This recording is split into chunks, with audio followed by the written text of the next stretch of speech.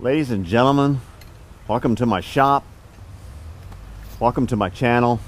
My name's Keith and I'm your host.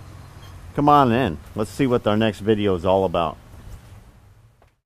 Alright, we're going to continue on our dismantling of Buffy, and we've got one piece left. As far as I'm concerned, we got one piece left. I have some accessories on here we got to pull off, and I want just the raw knee when we're coming off of here.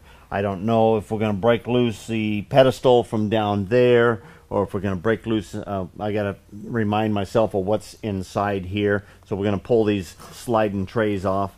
But right now I'm going to take off the auto lube system, which is 2 straight screwdriver slots. We have a hard line there, so I'm going to go ahead and break loose the nuts on both ends of that. We got an Allen holding that on there, and these are plastic lines. Now, we did pick up our plastic line material, because when we get ready to go back with this, actually,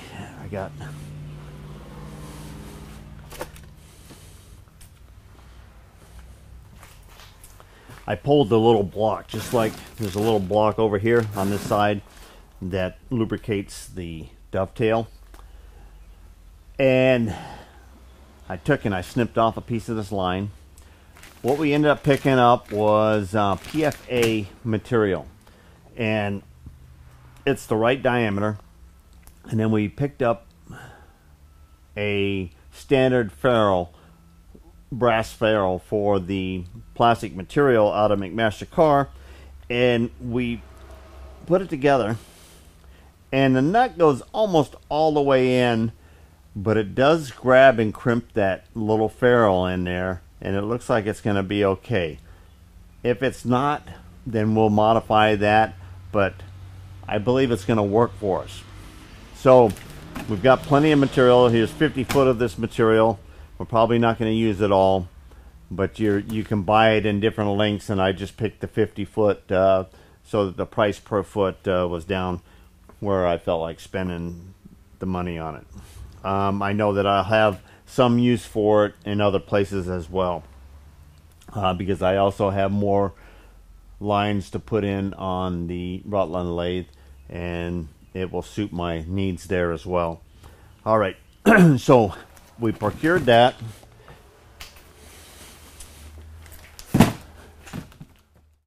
Alright, we got this wiper up here, and this is one thing that you want to make actually, it's the wiper retainer, okay, for the back of the cross slide, or the slide on the knee here. And we want to make sure that that goes on before the table. We read that in the comments. It's the most valuable part, and we want to make it valuable as far as placing it in at the right time. It is valuable to hold your wipers, and the most important part about wipers, besides changing them out before they become petrified forest material, is the cover that goes over them. And if you have properly covered felt wipers and you're up on them all the time, you can handle a little breeze, meaning overflow from air nozzles and things like that, and it's going to be okay. If you have a shield over a set of felt wipers that aren't really protecting the wipers from being, blown or away from the ways themselves, you're going to have issues of parts getting in there. But if you have a good, secure support for your wipers, they're almost impenetrable with air pressure. You're not going to put the air nozzle right up to it, but back a little ways, and you're blowing, chips or debris off your machine. Okay. There's a lot of cases where you don't want air near ways and things like that, and that's when you know that they're not secure. All right, back to our operations here, and I had I got a couple tools ready, and sometimes I have most of my stuff ready, but sometimes I'm ready to rock and roll on the job, and my toolbox is right there and stuff like that, and I'm just not going to have a whole nother set of tools out getting ready to go. I'm going to grab, use, put away, and more or less like the real shop atmosphere going on here. So I'm going to try to shoot more realistic videos and not so much pre-planned videos, because I want you to know what it is entailing to. Okay, this one here, actually I'm going to put this one here is easy to remove because the handle's not in the way, and this one here I can take out all the way here, and that way when the line is loose,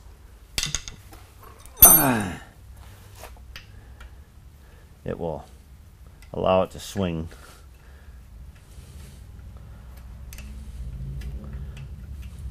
It'll be another project, probably just cleaning up this oiler, and there we go. Okay, there's no need to do anything to that line other than clean that up, and our screws, we'll keep that, we'll set that in a box. We're going to drain out that fluids, and we'll be putting in the fluids that we want to have in on here. Now, these other two pieces right here, I'm just going to take wire cutters and cut them, because I'm not going to try to even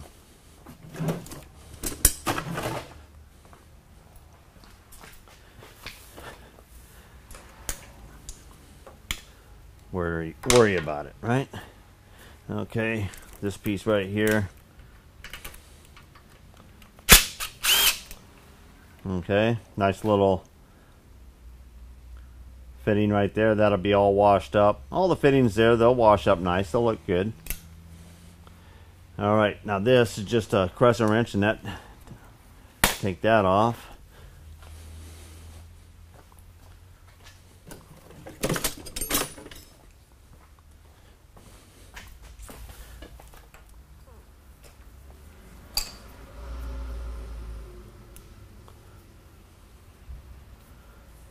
All right. Underneath here, we had this, the Gibbs right there. Okay, we had this off of here over at 791 Main Street. When we started tearing it apart, we peeked underneath there and looked at them on both sides. And there's the two wipers. We'll polish those up. There is no wipers at the bottom of the knee, only on the top side there. And they're to protect the chips that fall down behind here. Of course, when Buffy's all put back together, we have the rubber aprons, accordion aprons we're going to be putting on this thing. They were given to us a long time ago for Debbie when we were playing with her, and we just decided not to put it on. We were saving them for this mill here. Okay, I'm going to get a box, and we're going to put that in there, and then we're going to pull those covers off of there, and we're going to get a look down inside.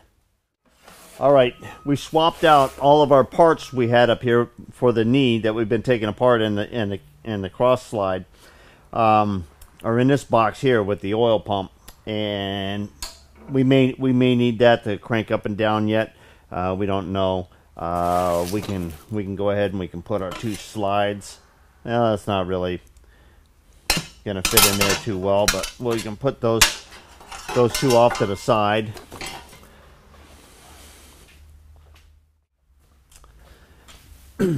And we put our tools up here on the top, so we can just kind of grab them.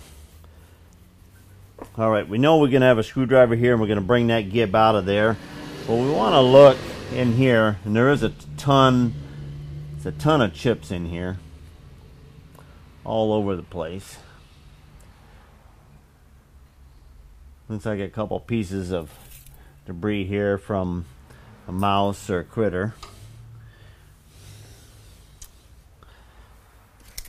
Here's a piece of line there. We snipped it off on both sides. That's just trash.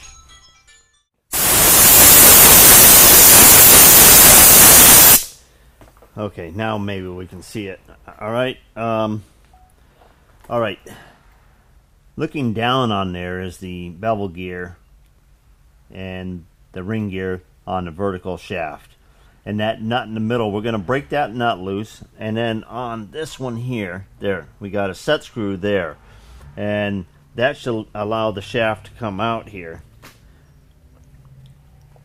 And we need to break loose that inner nut first so that it can unscrew from there. And we have the table all the way down. I think the table will just lift straight off of the stud, but I might be wrong. But we need to go ahead and pull out this handle as well. All right, we're gonna get I think it's a 3/4 inch socket.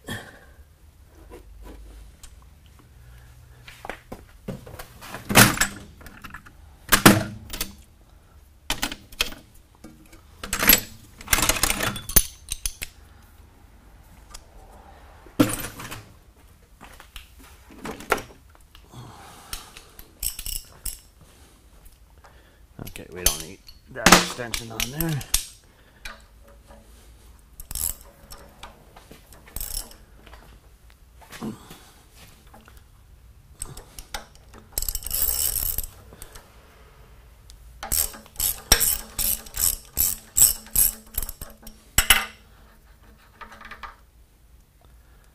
Okay.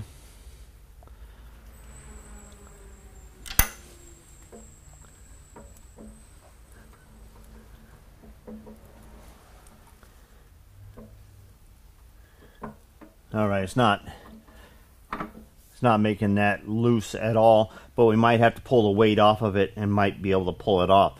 We're going to undo the set screw now, and so we don't lose that nut. We're going to put it up here for right now. All right, looks like an eighth inch set screw, 1/8 inch Allen on a 1/4 inch set screw, I should say.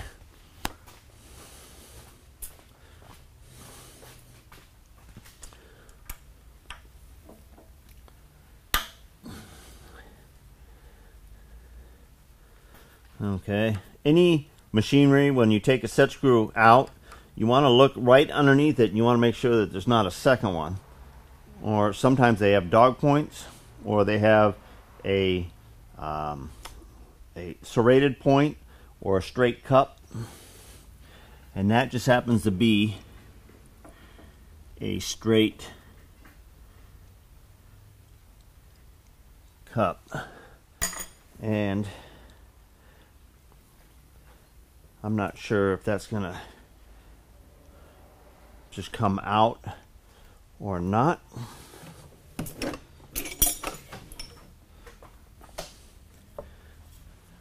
We grab a brass rod. We're gonna come in here.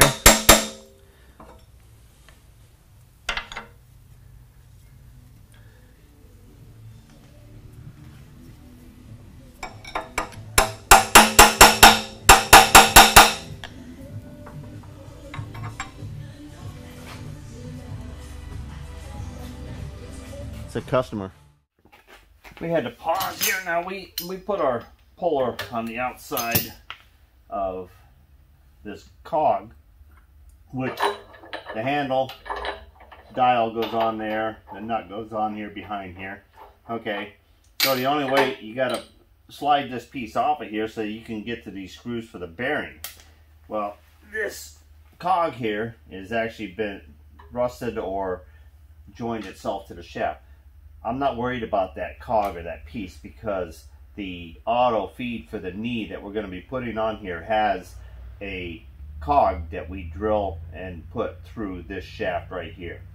All right, so the next thing is, we ran out of battery on our Osmo, so we're temporarily using the Note 10 here, 10S, to do the video.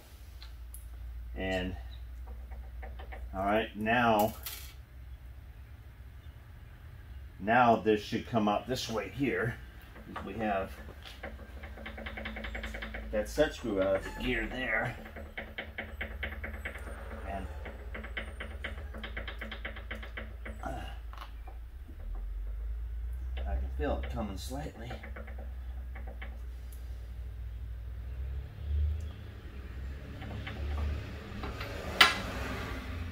Alright, well, I'm gonna put this dial on here with the nut so that I can get just a slight bit of prying going on.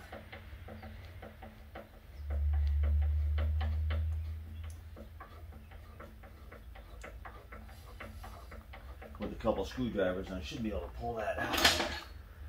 Alright. Here it comes. Okay, and then you can get behind. Here we go.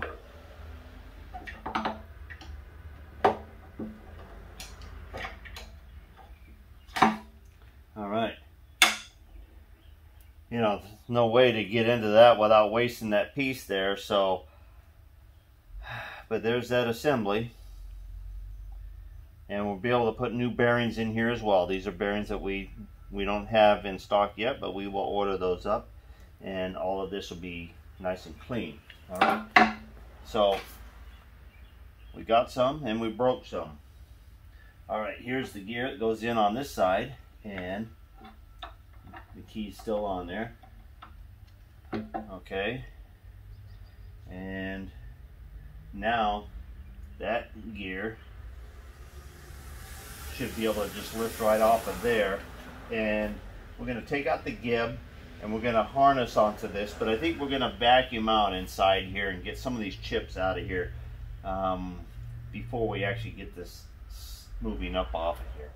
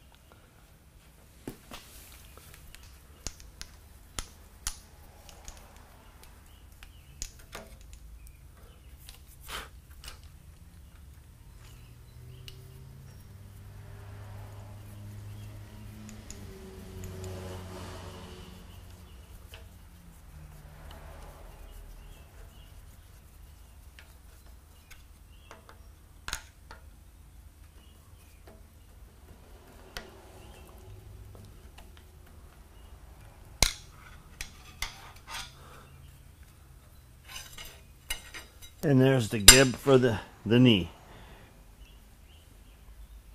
Back side, rubbing side. Let's go ahead and we'll wipe that off with a rag. Here's one.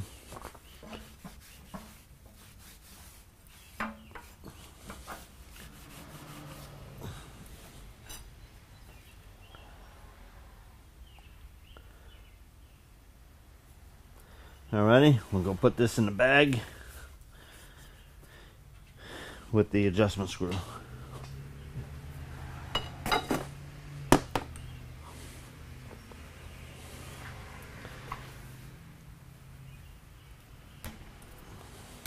Okay, it's still pretty stable because we're down all the way on to the top of the knee riser, and so I'm going to go ahead and vacuum out some of these chips in here now. I think there's quite a bit in there to vacuum up.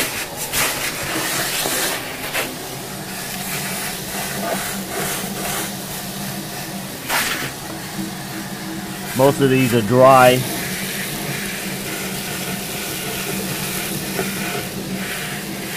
A little bit of greasy around the gear.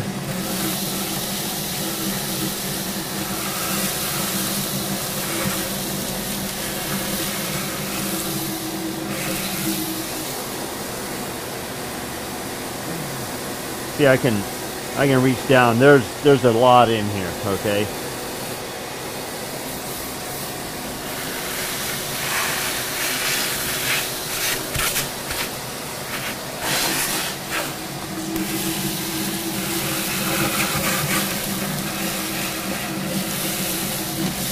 The casting has like a webbing in here, and after it's cleaned up, I'll give you a picture inside.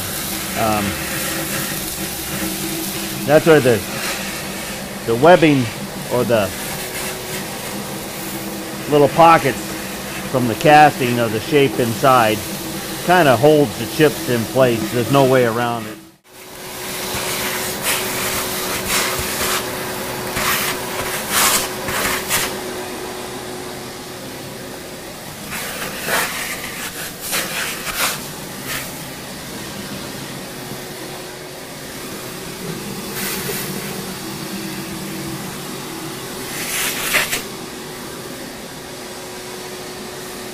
Okay.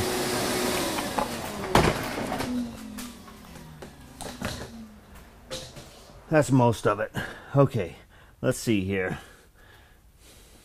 The best way to grab a hold of this and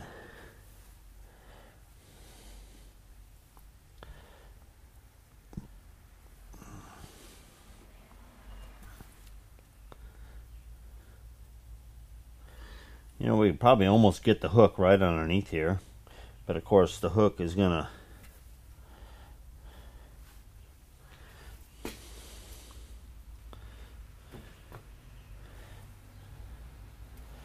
I think that hook might be the way to go.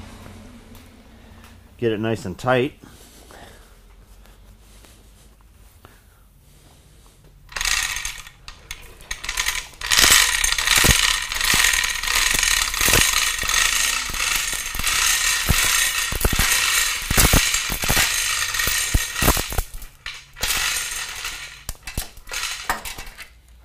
Okay. I'm going to move my toolbox here.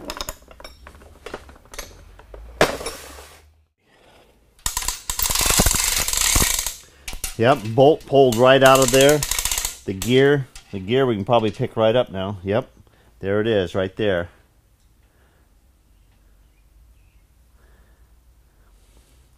And it's just been polished from all the chips around it that's been falling down around it. All right, add that to our collection. Yep, see it.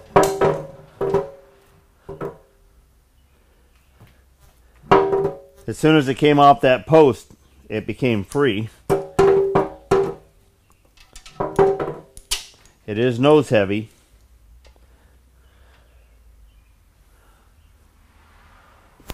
Think I'll get the height I need to get out of here. Let's see. Take a quick measurement here. Okay, to clear the ways, the base has got to come up 30 inches. Okay, from here to the hook, 43. I think we got it. Okay, and I'm not worried about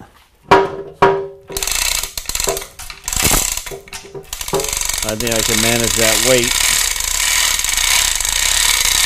When we rig it back down on there, I will definitely have it figured out on my pole exactly what it will take.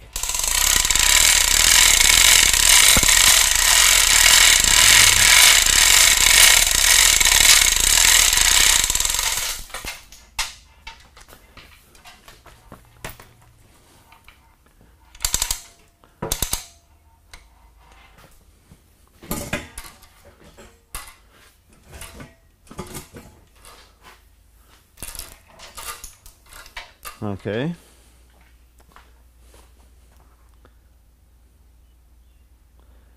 Give you guys a little bit more viewing here.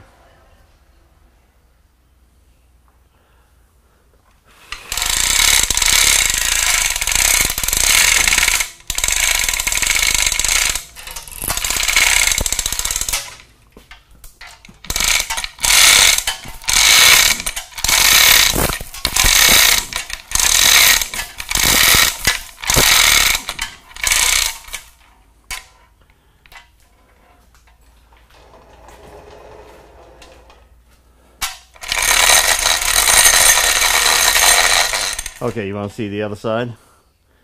Okay, here's the other side. And that'll allow us to get in there and pressure wash all of that. The table, or the knee on the back side. Here's where the finger comes in against the gib.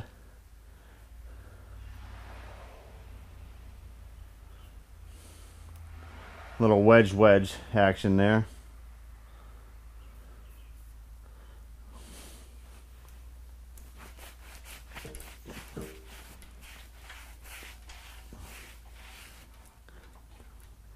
Still got the checker in there. That's looking pretty good.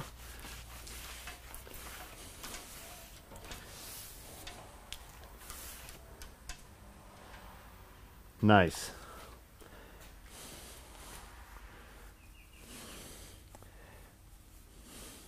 This is the spot you always want to get to. But you always go, oh, that's a lot of work. It is nice having a lift.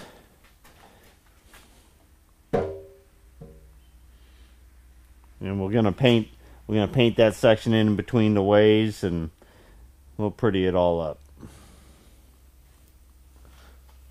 Alright, what we got left is the post to come out of here, and we'll get the needle gun and we'll clear the areas on each side for those screws there.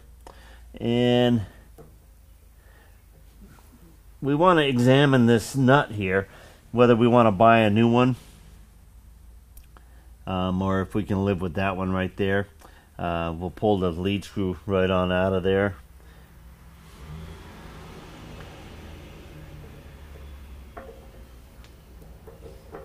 It rocks, but it don't have too much up and down.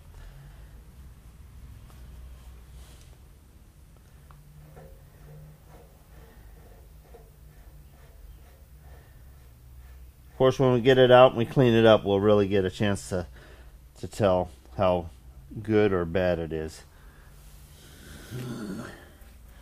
All right, that key, did that key go with the gear? Let's go check.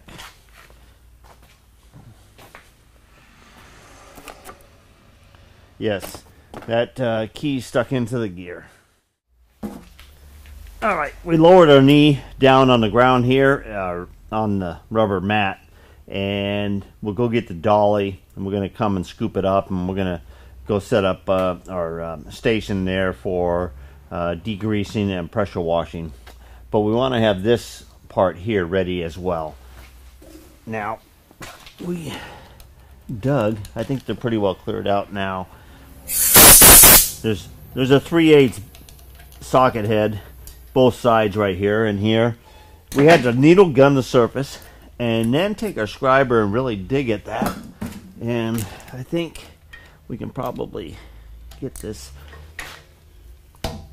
down in there now. And we'll take it and we'll go the other direction. Okay, yep.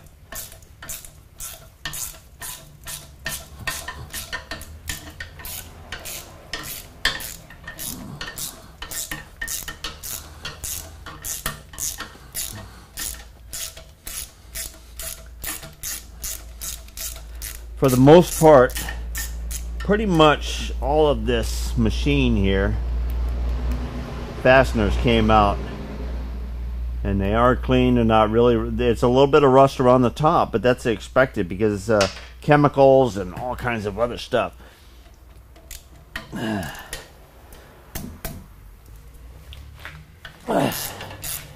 Come in down around the bottom of a mill. This really doesn't have much paint on it, even from the factory, but who knows. All right, there's the other one right there. All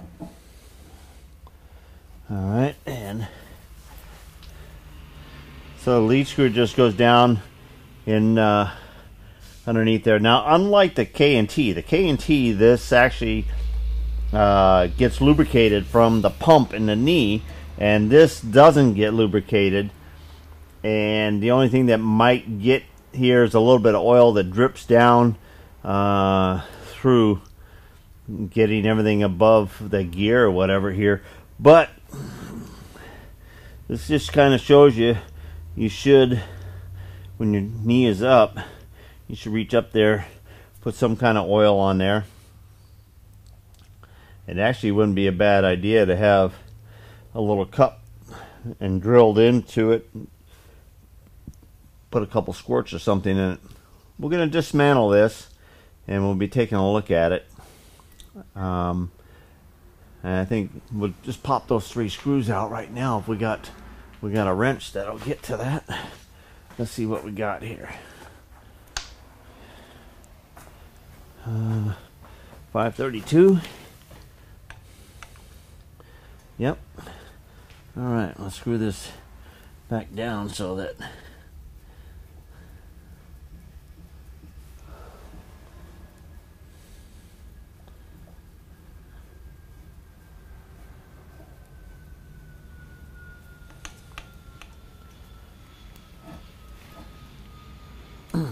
hey, we should have left those screws in there until we busted these loose, right?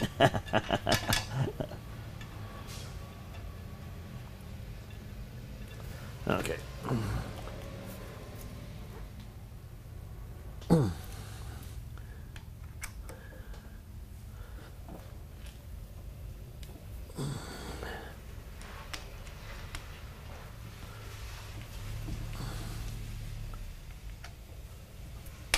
Okay, there we go.